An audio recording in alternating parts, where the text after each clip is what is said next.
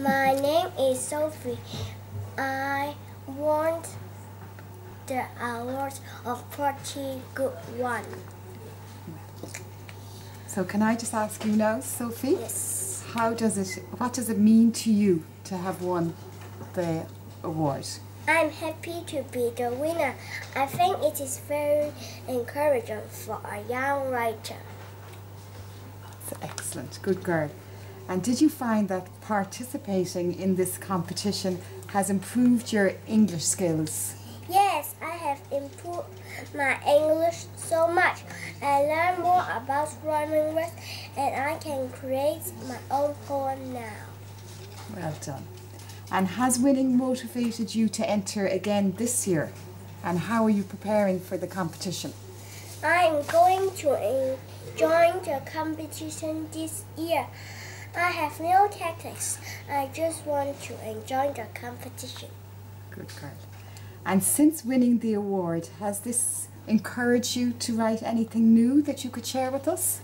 I'm planning to write my own story. Maybe I can share with you later.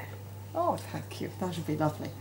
And do you have any creative tips for other students who might be entering the competition this year? First, you need to read more books.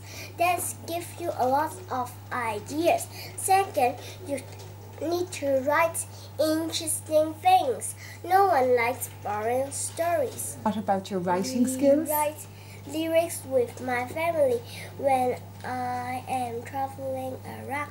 Do you want me to sing my own songs? Oh, I'd love you to sing a song. One fat boy eating too much, eating too much, eating too much. One fat boy eating too much. Oh, he has stomachache. I have another song too. Oh, we'd love to hear that too. One little butterfly flying in the sky. Some children was to take photos with the little butterflies. Oh, that's lovely. Thank you very much.